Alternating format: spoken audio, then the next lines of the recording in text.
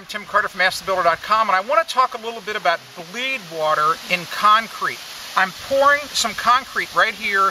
It's a little trench drain, and I just poured the concrete, and I know it's hard to see on video. It's almost impossible, but there's some water, liquid water, that's sitting on top of this concrete. You might be able to see the reflection of it, you know, in the sunlight, but there's all kinds of, there's just a sheen of water here. And here's what bleed water is.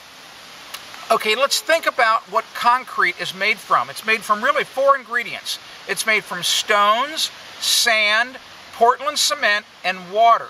So what is the lightest ingredient of all 4 of those? It's the water. Because think about this, if you take a rock and you put it in water, it sinks to the bottom. If you dump sand into water, the sand goes to the bottom. And Portland cement is nothing but rock. It's just powdered shale and limestone, so it's heavier than water.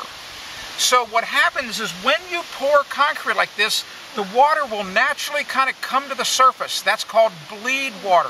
Well, here's a mistake you could make. You do not want to trowel the bleed water into the cement. You'll dilute the cement at the top of the concrete, and if you live in a cold climate, eventually the top of your concrete slab is going to peel off. So what do? You just leave it alone. Believe me, the bleed water just disappears on its own. The sun, the wind, it'll just take it away, and then you're going to be able to trowel, you know, your concrete. So don't trowel bleed water back into the concrete. It's a huge mistake. I'm Tim Carter for AskTheBuilder.com. If you want to discover more home improvement tips, go to AskTheBuilder.com.